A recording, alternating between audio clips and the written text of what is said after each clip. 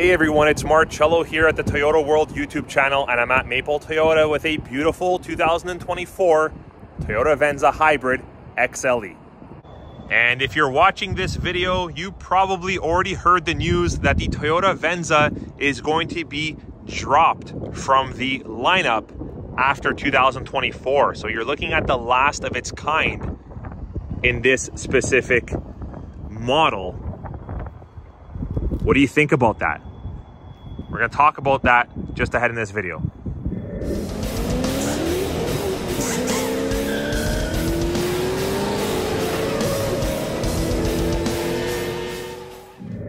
All right, so let's talk about what we already know. So I've been with Toyota since 2008, so I know a lot about the brand and about the vehicles and so on. So another reason why you might want to subscribe to this channel for the latest, coolest content in the Toyota world.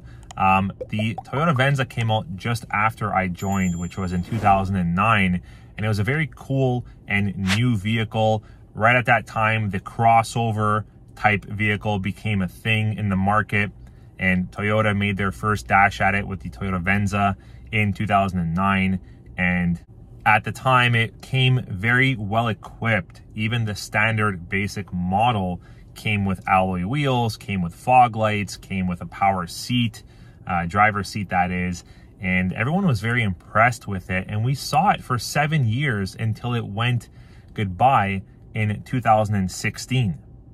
And with the current generation Toyota Venza, well, it came out in 2021, which is recently, and now just 3 years later, we're saying goodbye again for the second time, which I believe will be the final farewell to the Toyota Venza. I don't think we'll be seeing this model come back in the lineup. Now, did the Toyota RAV4 have anything to do with this? Did the RAV4 take away business from the Toyota Venza?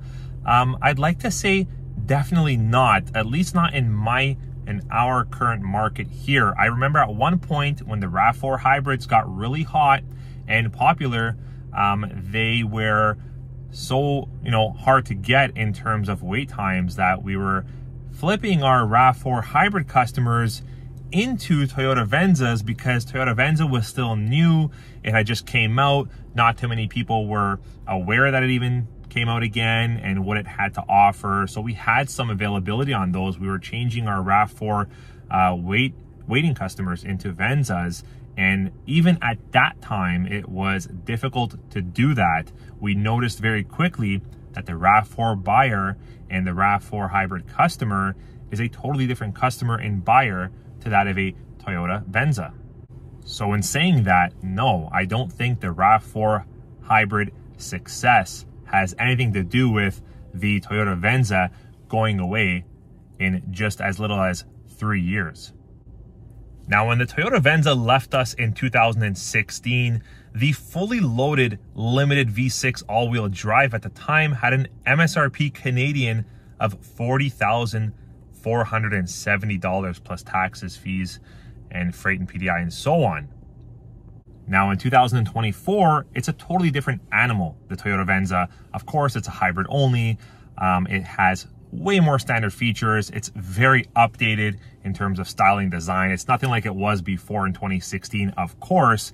And that leaves you with a Canadian MSRP on the 2024 Toyota Venza Limited Hybrid, of course, of $51,850 Canadian, plus your freight, PDI, fees, and taxes. Now that is quite a big gap from the $40,000 range that it left us in 2016.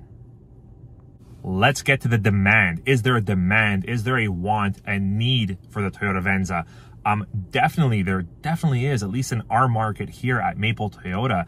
There was a time and place once, not too long ago, where we actually held off on taking new orders and reservations for the Toyota Venza because we were quite backlogged with fulfilling the current orders that we already had, that we wanted to just work on and focus on fulfilling those orders instead of taking new ones because the wait times were getting so long. So yes, the Venza hybrid, there is definitely a demand for this vehicle. So how does this all make sense?